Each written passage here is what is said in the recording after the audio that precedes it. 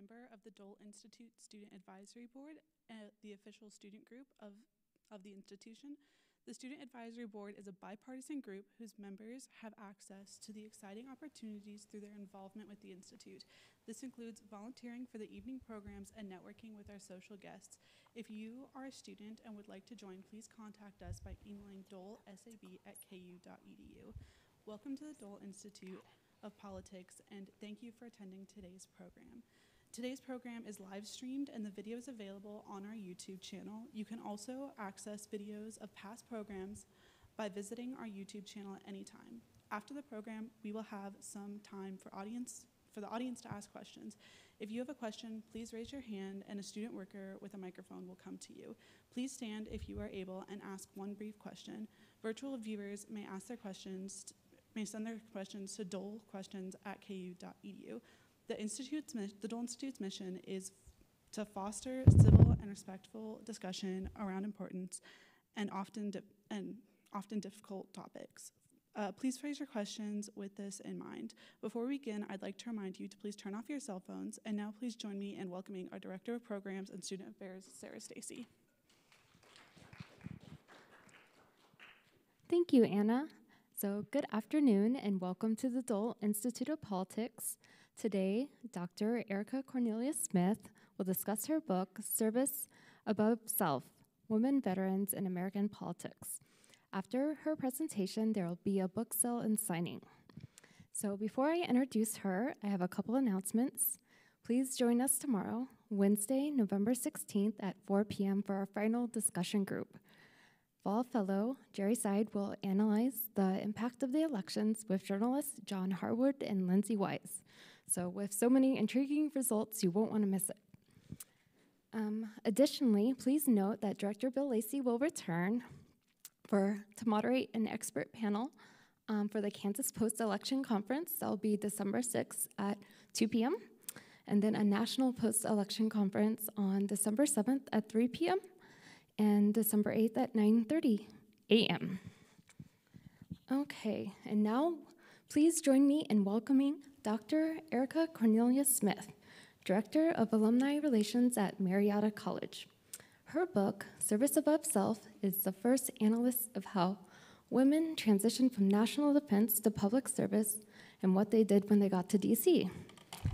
Previously, she was Associate Professor of International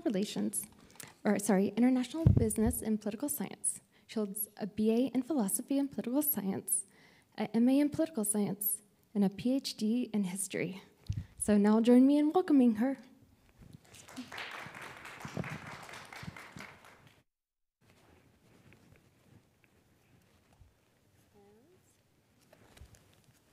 Magical. Here we go. It worked. It's not on the TV. Let me see. What if we do this? Yes. Aha. Okay. Thank you, Sarah. So before I begin, I'd like to take a moment first to thank the Dole Institute for inviting me out to speak to you all today. It's a tremendous honor to be here to address audiences in the same room as some of the more national and international figures that you've had. So thank you very much for the invitation and hospitality and insider tours that I have received today. As Sarah mentioned, my name is Erika Cornelius Smith, and I work in the Office of Advancement at Marietta College. Now, when I started working on this project, I was an associate professor of political science and U.S. history, teaching international business courses at a private college in New England. About 85% of my students there majored in business, so I developed a civic leadership program to try to help provide them with knowledge and tools to understand how government and public policy and public management work. As a scholar, outside of all my teaching responsibilities, I've written on a wide variety of topics, but I think probably my passion and my principal interest is in the area of women in political leadership, whether they are elected, appointed, first ladies, their depictions in popular culture. This is really sort of my passion and research, and that brings me to the topic of our conversation today. In the fall of 2018, I was scheduled to teach 2 sections of Introduction to Political Science, and I really wanted my students to engage with the 2018 midterms at the time. So I decided to create a project I called Better Know an Election, inspired in part by Better Know a District, a recurring segment on the Colbert Report. If you're unfamiliar, Better Know a District offers a humorous examination of different US congressional districts in each segment, and that generally includes an interview with the representative from the district. For our political science class, I asked students to examine different congressional elections across the US, not in their home district or state. And then they had to share that analysis with the class. We ended up profiling 65 different elections that semester. The students and I learned that 2018 was an incredible year for women in politics. Women were elected in the 2018 midterms at historic rates. The record-breaking number of women candidates drew comparisons to the last time there was a so-called Year of the Woman, 1992.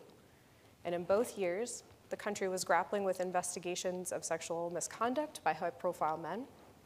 A significant number of predominantly male lawmakers were retiring, and voters expressed some preference for political outsiders, regardless of their gender. When the ballots were counted in November 2018, America elected 4 women to the US Senate and 24 women as representatives to Congress. Now, among this historical number of women running for office that year were an equally unprecedented number of female military veterans and former intelligence officers, though this was noted less frequently in the stories and headlines about the midterm results. Nearly 200 veterans representing active duty, reserves, and Coast Guard service entered congressional races. About 1/3 of those running were veterans with political experience or incumbent candidates, and more than half of the candidates were nominated by just the Republican Party. Of the veterans running for the House, 12 were women, marking the highest number ever. When the election results were counted in November, 16 former service members, including 3 women, won their races. This was the most, quote, new veterans since 2010. The number of veterans seeking political office increased slightly again in 2020, and among them were 24 women, doubling the number seeking election in 2018 midterms. And if you're interested in, if we have time a little later towards the end of the talk, I sort of looked at the results from 22, and we can kind of take a look at where things stand there today. So remind me if we want to go that direction. While this electoral trend continued in the 2020 election, I was wrapping up a short piece on Tulsi Gabbard's presidential bid. But as I studied the 2018 returns and the developing candidacies and the 2020 election cycle, I noted that Gabbard was one of several women with a record of active military service or veteran status in Congress. Inspired by their diverse paths to politics and the ways in which they communicated their own stories, as well as their policy positions, I wanted to write a book that illustrates the significance of this new cohort of political women. The questions I wanted to ask: what motivates them to run for office? How do they connect their military service to their careers in public service?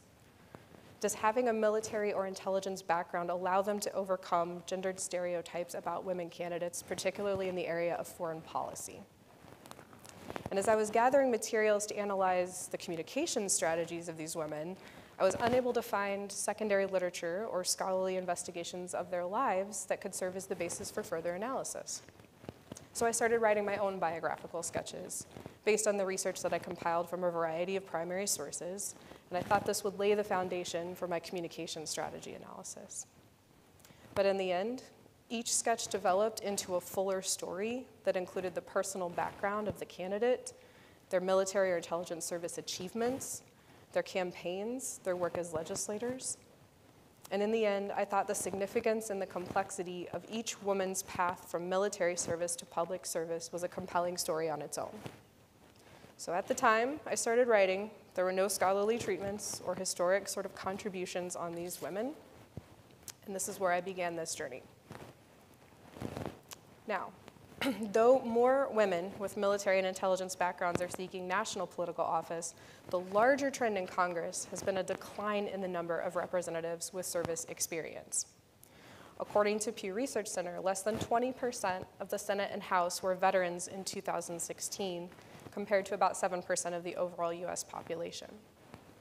In the early 2000s, scholars identified what they called a generation-long decline of military experience among those seeking national political office.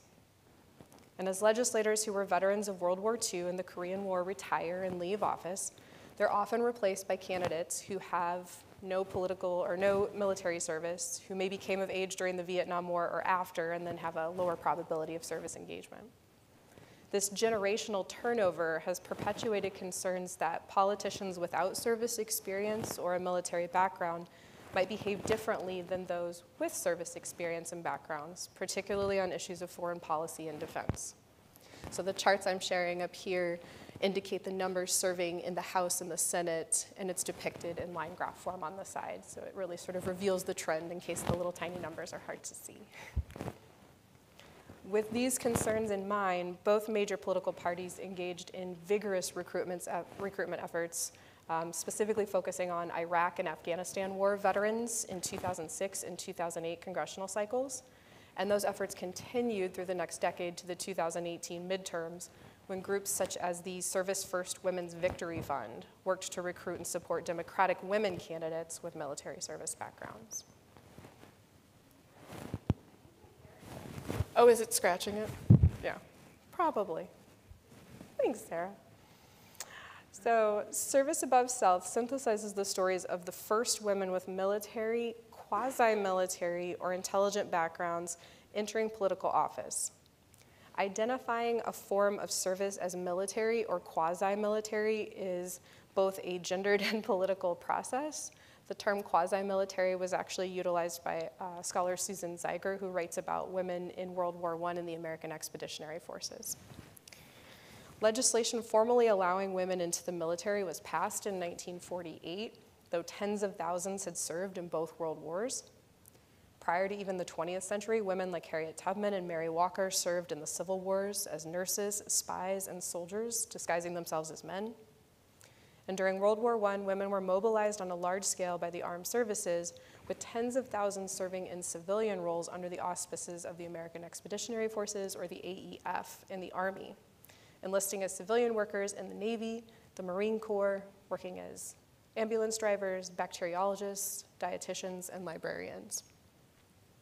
This service in war, provided primarily by women, has been more than a simple extension of their participation in the civilian labor force. It's also military or quasi-military service.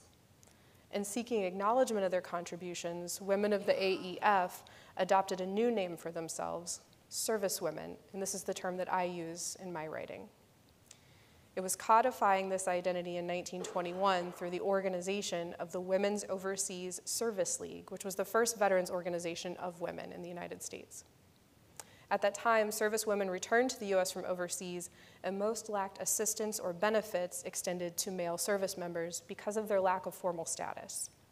With few exceptions, servicewomen were classified as civilians and not entitled to benefits.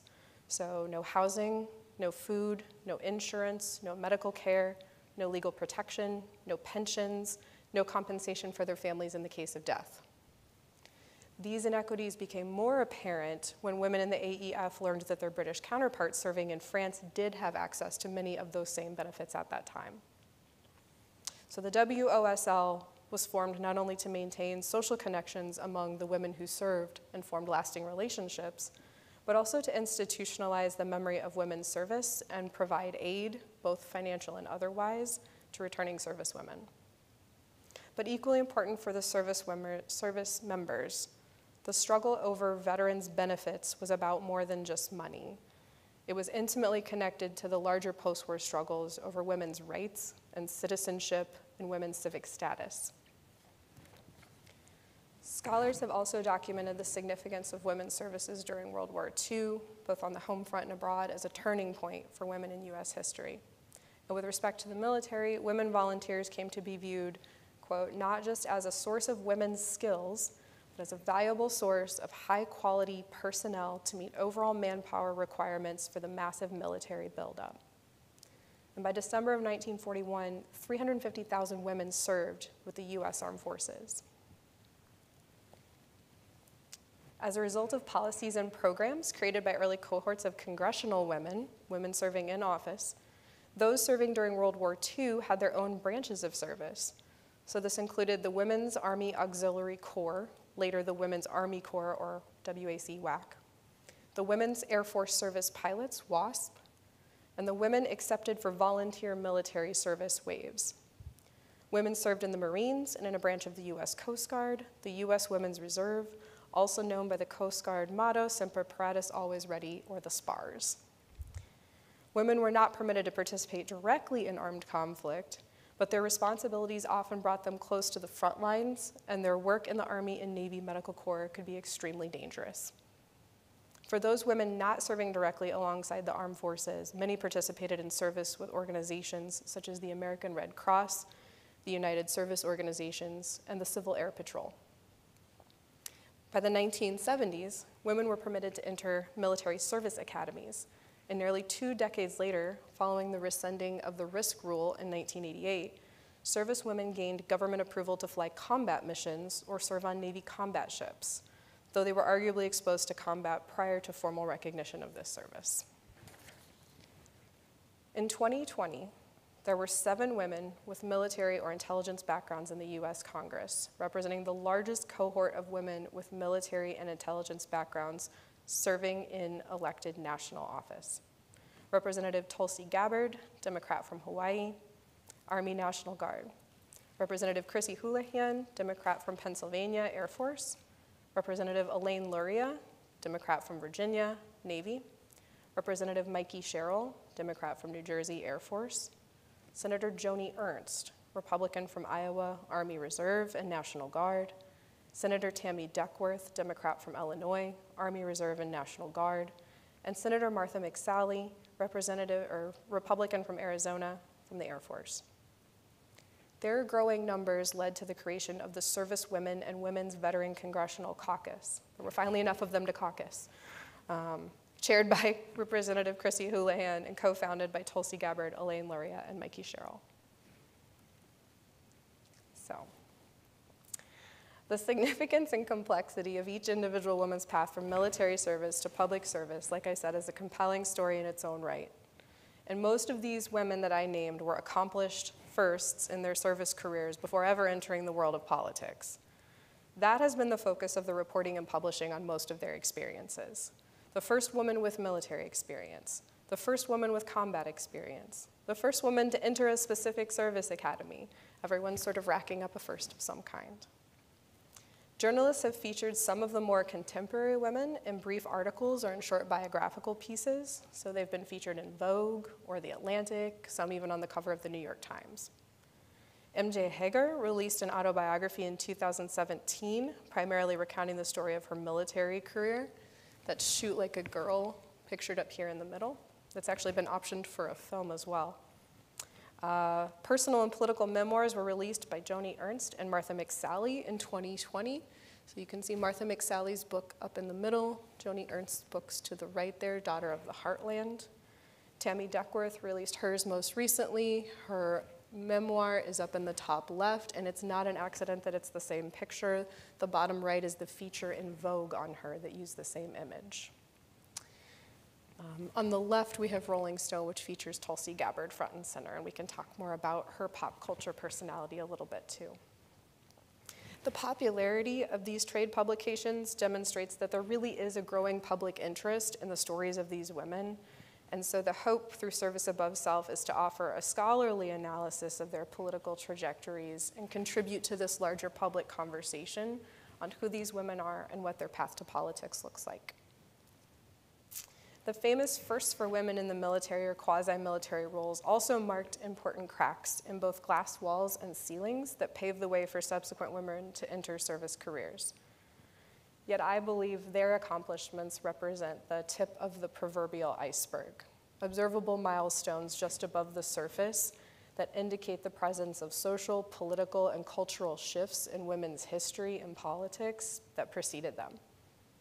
Their presence reflects an increasing number of women entering armed forces, as well as the longer legacy of women serving in national public office who worked on issues of defense, who worked on foreign relations, and policies serving American veterans. So in this research, I endeavor to balance recommendations and remarkable firsts with their antecedents and these longer milestones in American political and military history. So with this in mind, I decided to focus specifically on women running for national office in the project. Similar analysis could be done at the state or local levels. I divided the stories into 3 parts, each focusing on a different national political institution. So part 1 focuses on the US House of Representatives, part 2 focuses on the US Senate, and the third part focuses on the American presidency. So we'll talk about the House first. I begin by looking at historical and contemporary examples of servicewomen elected to the US House of Representatives. Before the emergence of this recent political cohort in 2018 and 2020, relatively few women veterans served in national political office. I started by sharing stories of the first women with military, or what I call quasi-military careers. Women like Edith Norse Rogers, Margaret Chase Smith, Kathy Small Long, Heather Wilson, and several others were significant antecedents to the contemporary service candidates. Their stories collectively illustrate a longer history of women politicians with service backgrounds and the legacy of their legislative accomplishments on behalf of service members. As advocates for policies providing veterans benefits, Edith Norse Rogers, who authored the GI Bill, reserve and full military status legislation for women, all of this happening in the early and mid-20th century.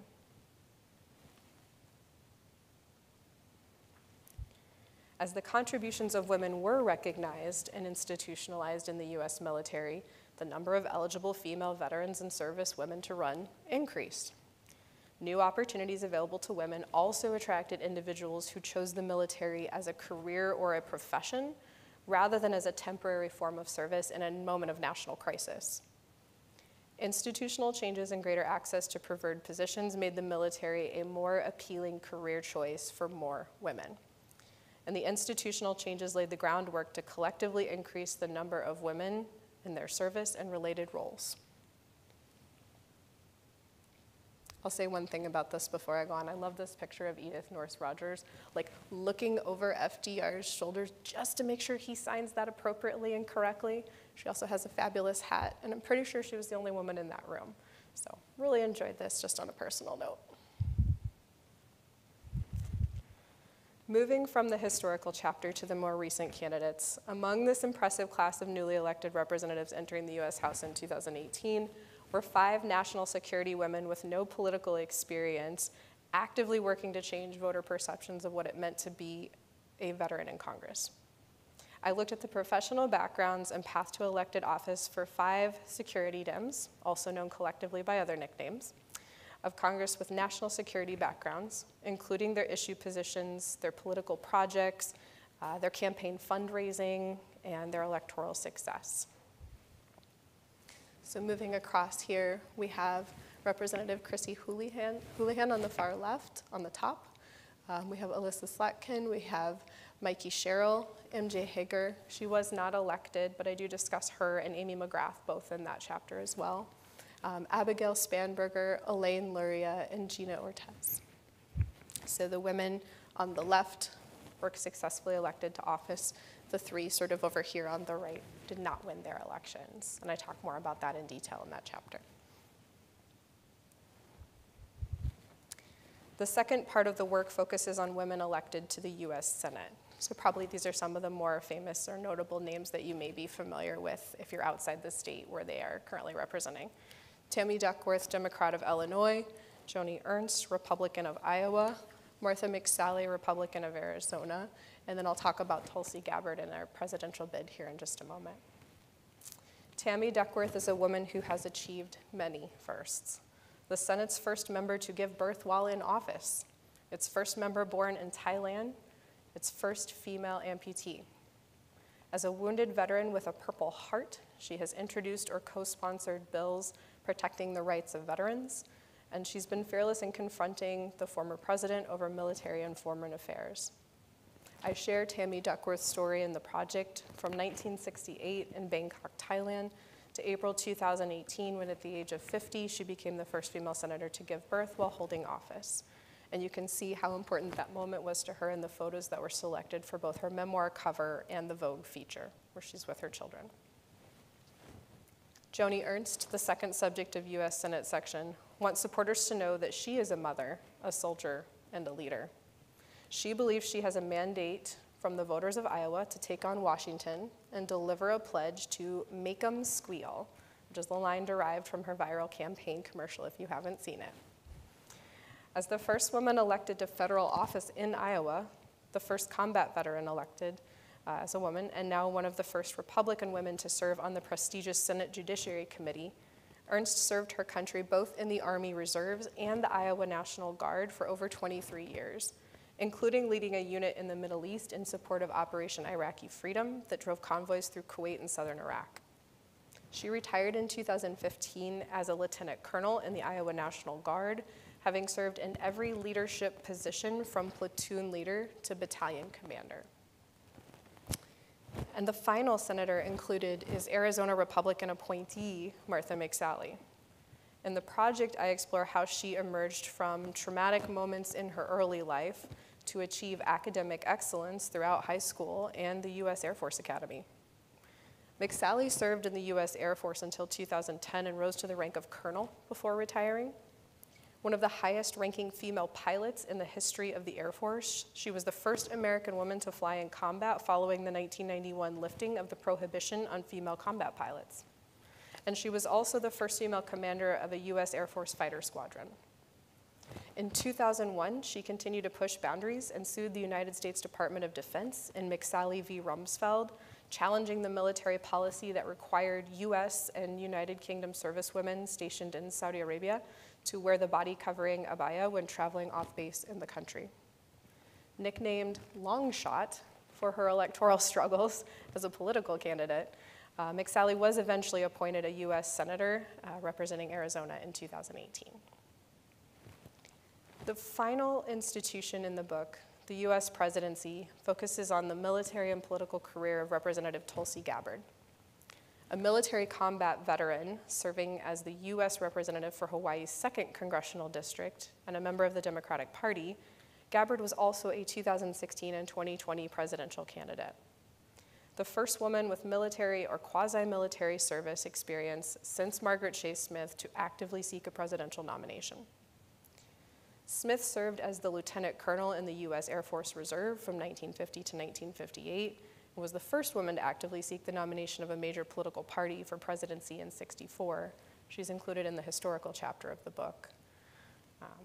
Gabbard's career, however, in American politics has also been measured by a series of firsts. The first state official to voluntarily step down from public office to serve in a war zone, the first woman to ever be awarded and honored by the Kuwait National Guard for her work in training and readiness programs, and one of the first 2 female combat veterans to ever serve in U.S. Congress, and also its first Hindu member. Gabbard is also one of the first post-9/11 veterans to run for the White House. And my research examines Gabbard's rapidly rising, at times controversial, profile in national politics.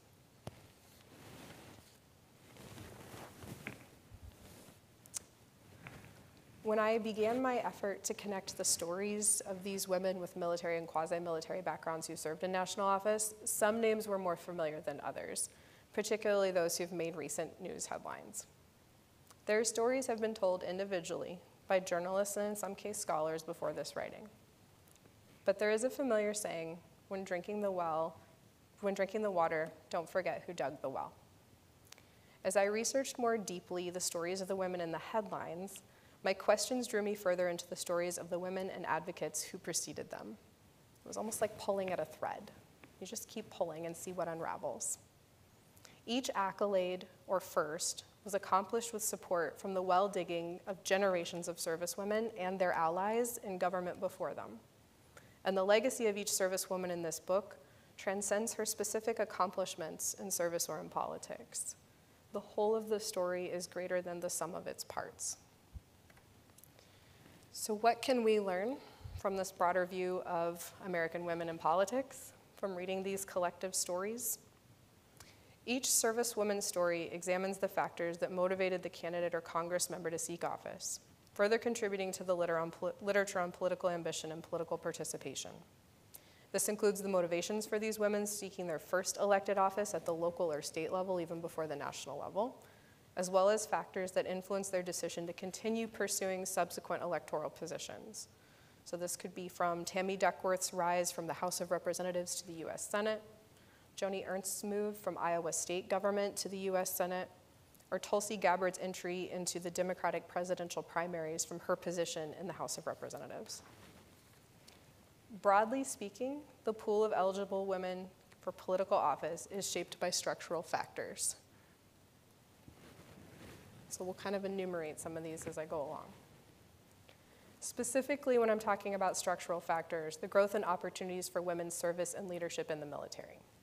As servicewomen and their allies in government fought to institutionalize women's positions and better occupational choices became open to women in the military, as women assumed leadership positions in the military, increasing number of women pursued careers in the armed services.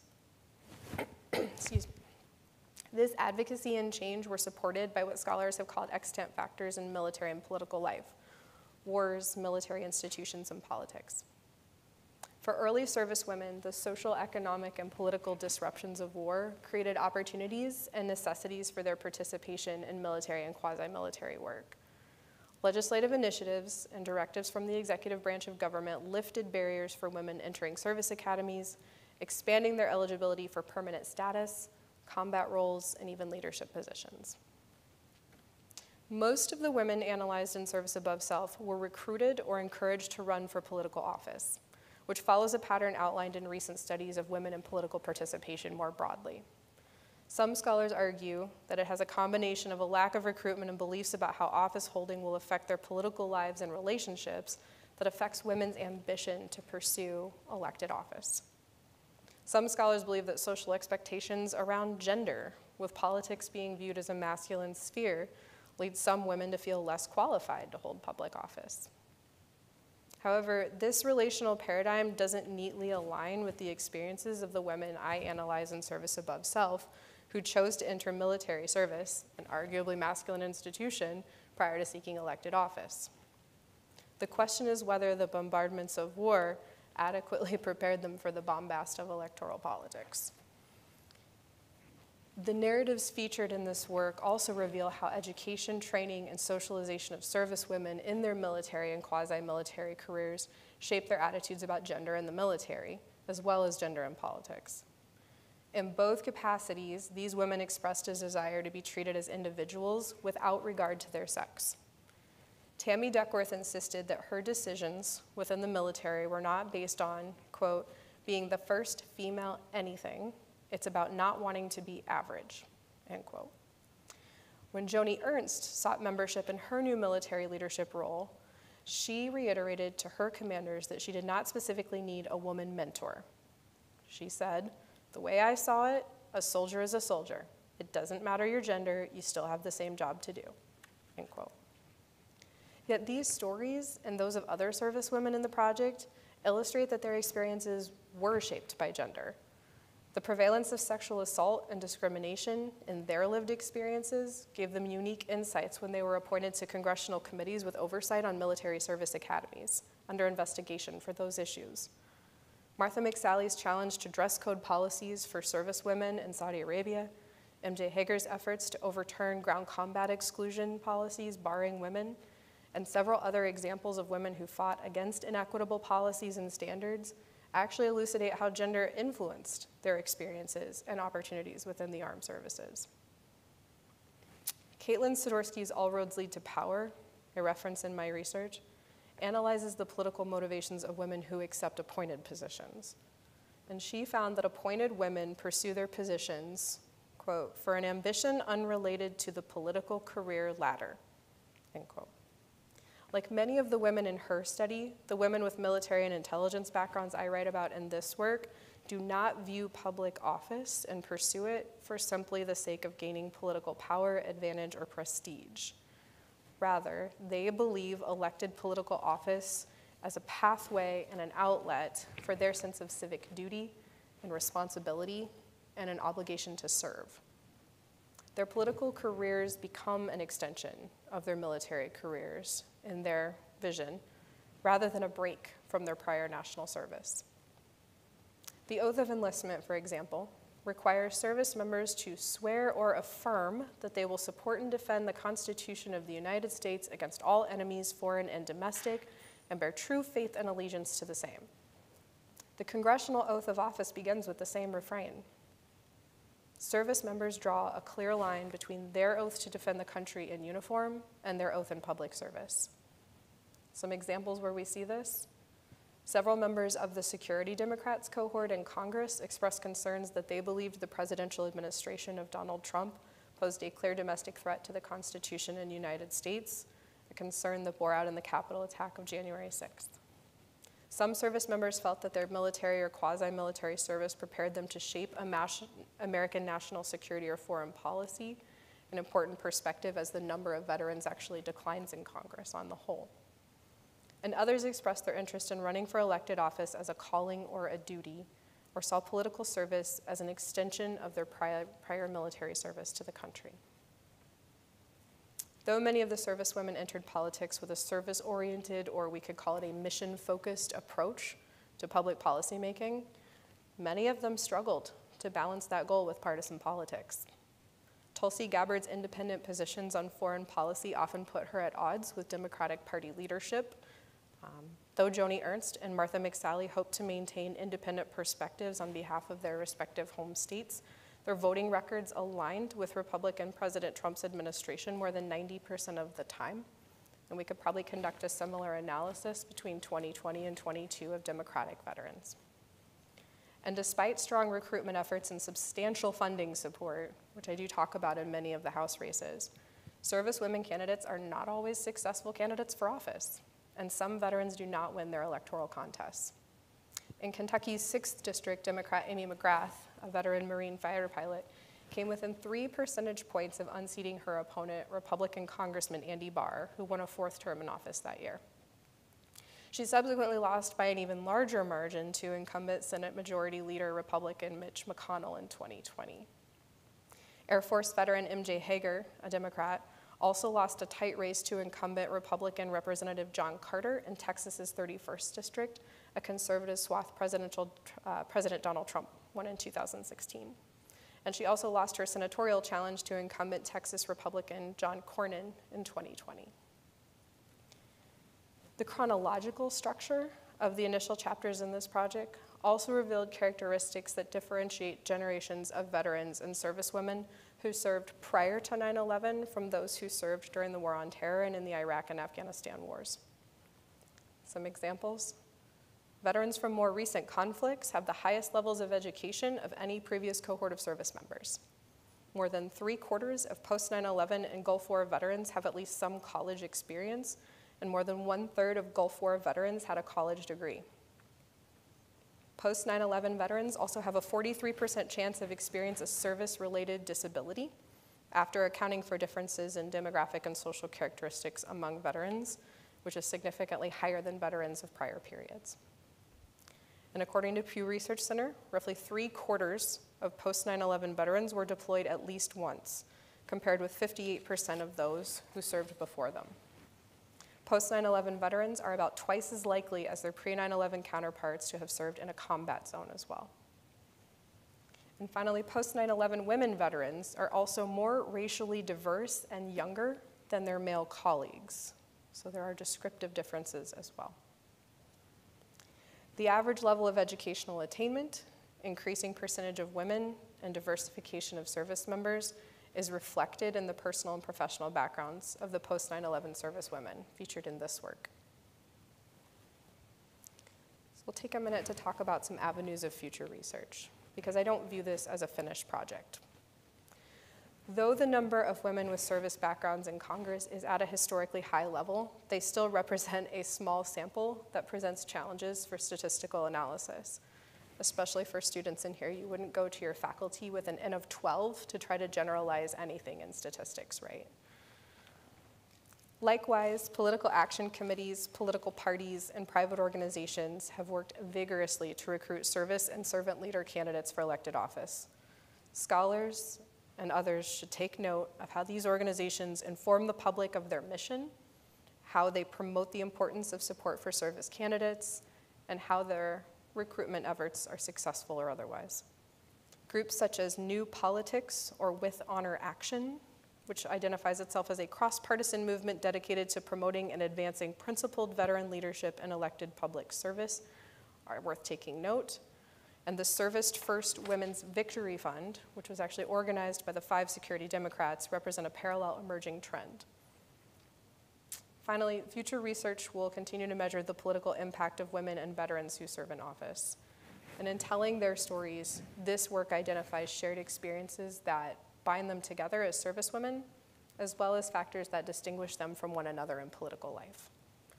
Whether looking at servicewomen's experiences across history or as individual biographies, it's my hope that Service Above Self provides a foundational synthesis with insights into the motivations of these women who have served their country to broaden this natural chapter in American history and politics. So I will stop there to reserve some time for Q&A. So I think we have students with dedicated mics who get to be in charge of this part.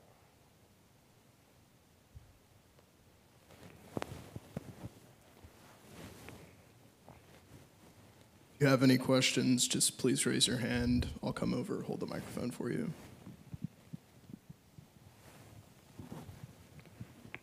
Hi, thank you.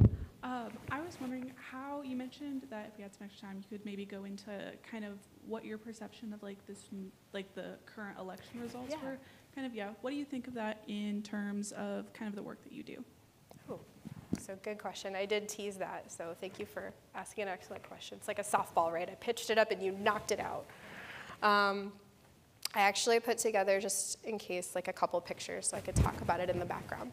So I looked at the timing of this talk and I was like, okay, we should know some of the results in a week, right? I can get that data together before I come and visit with you all. So I took a look at the women that I studied in my book and I tried to see how they performed in the 22 election. All of them were reelected if they were in an electoral contest with the exception of one. So Elaine Luria, the Democrat from Virginia, actually lost her race. But what's interesting for me is that the person who defeated her is Jen Kiggins, also a woman veteran, also from the Navy. So interesting. More women veterans were fielded again, this time in larger numbers by the Republican Party than in the prior electoral cycles. We have 3 new women veterans who were elected to the House. So Mariannette Miller Meeks, I mentioned Jen Kiggins, and Anna Paulina Luna were 3 successful candidates out of that cohort. So I believe 196 total veterans were on the ballot, which is still a higher number even than the prior 2 election cycles. So the trend is still slightly notching up. More veterans are still running. 130 of those were non-incumbents or candidates who didn't have prior political office or experience, so I think we could still call them a form of a political outsider.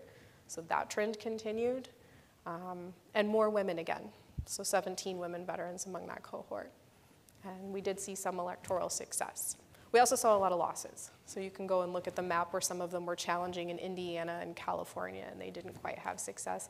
I haven't looked at those races enough to tell you why I think they won or lost.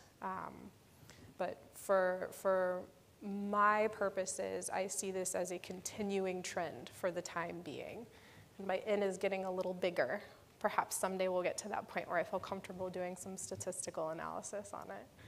But I do think it's a trend continuing for now, especially with the number of PACs, political action committees, and recruitment groups that have sprung up to recruit veteran candidates. As long as there is money and support and training and a recruitment effort underway, I think the trend will continue. That's a good question. That was not a plant.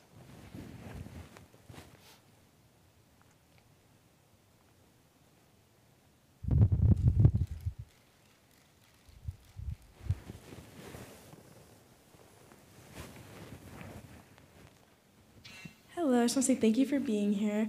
I was wondering, so do you think the trend will continue even though the military is facing a shortage of people joining in recent times? It's a good question, right? Military academies are having a difficult time recruiting students, just like some colleges are across the country. If we don't have a pool of service candidates, then we don't have, right?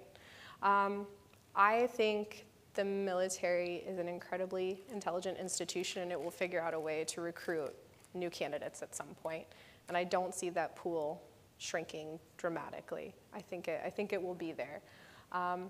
In terms of the structural factors, that's a little bit harder to predict, right? Because when we look at the opportunity that war creates for disruption in military recruitment and service, when we look at legislative reform, those things are a little bit harder to predict. But I do see the military's effort to vigorously recruit more women, different potential service members as continuing. Welcome.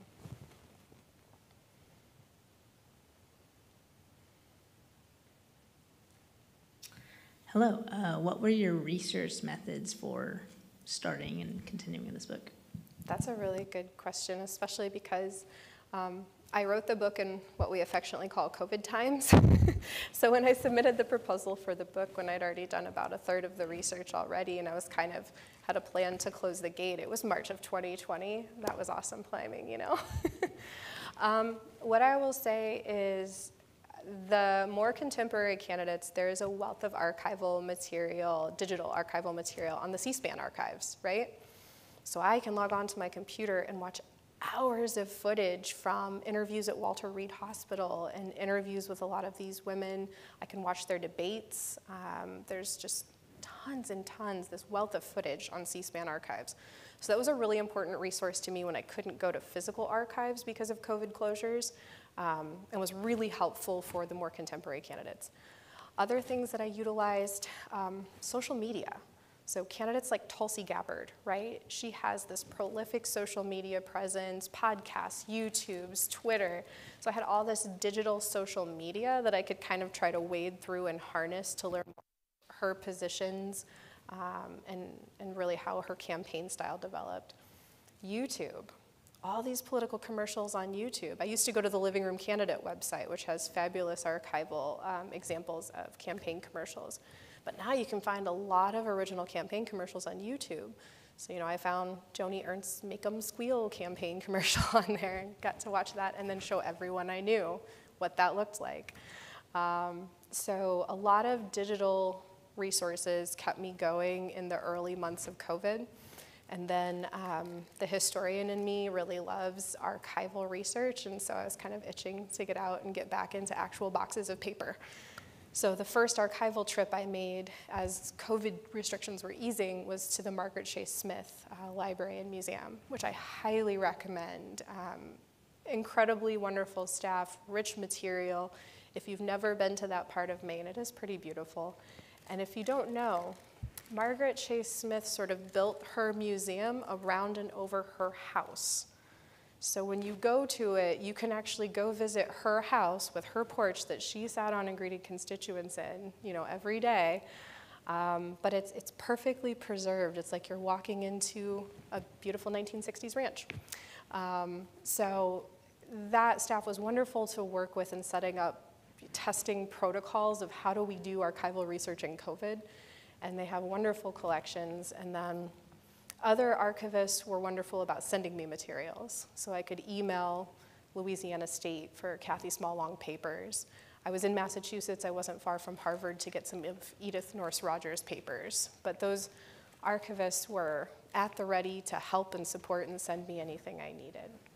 So I combed through a lot of archives. I watched hours and hours of digital footage of different interviews.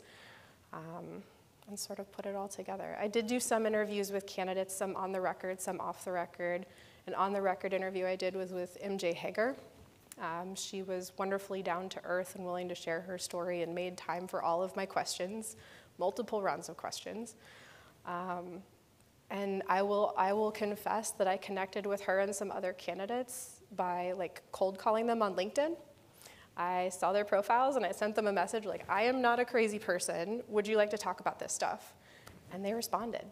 So that was pretty awesome. It was pretty awesome.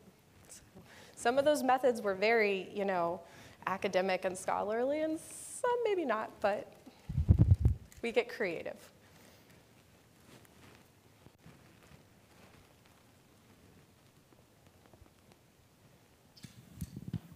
Did you also get to go to Hawaii to research Tulsi Gabbard? And also along those lines, could you talk about her military experience and how that formed some of her more independent foreign policy? Absolutely. Unfortunately, Tulsi Gabbard did not take up any of my offers to be her bag woman in Hawaii. I'm still waiting for the call. Tulsi, if you're listening. But no, I think that's a great question, because Tulsi Gabbard, as I researched her materials, and I plan to do an independent project on her anyway, because I just find her communication style and her policy position so interesting, is this blend in my mind of an aloha ethos with a dash of populism, and then sort of a consistent liberalism in there. And when you mix those together, it comes out in interesting ways. I think there is a very logical, consistent position to how she approaches foreign policy. We invite everyone to the table for conversation, even people we don't like, even people we don't agree with. Now for her, that meant she would go to hear Benjamin Netanyahu address Congress. She would meet with Assad in Syria. She would engage in conversation, she mentioned, with dictators from other states, when that was not a popular position to take within her party's primary in particular. But that's part of her consistent approach based on her experience. She uses this phrase, the true cost of war, a lot. And I think that comes from her military experience, having to report on injuries and deaths and tracking things that were happening overseas during her time of service. And so witnessing that kind of harm and that kind of violence really created an impression on her of the human toll of war in some ways that maybe we don't see as often anymore if we don't have as many boots on the ground conflicts, or if we have more drone warfare, if we're more disengaged, right? But for her, that became a really important way that she thought about what war cost American society. So she uses that phrase a lot. She also uses the phrase service above self, which is the title of my book. And I didn't draw it just necessarily from Tulsi's language, but I think it's that same refrain and ethos that you are doing this work because you are trying to honor and advance something above and beyond just you. I was actually looking at, before I came here, there was a quote from Senator Bob Dole, and it was from, I think, one of his last published pieces in December of 2021. And he wrote that when we prioritize principles over party and humanity over personal legacy, we accomplish far more as a nation. And I think that that ethos really is what is captured in service above self and what some of these women candidates are trying to advance.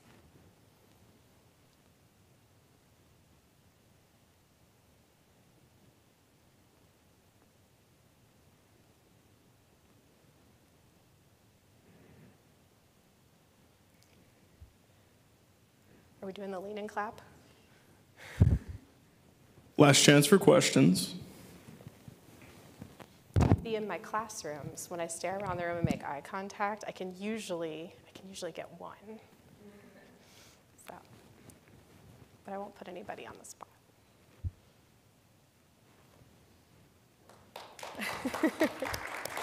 Thank you. Well, thank you all.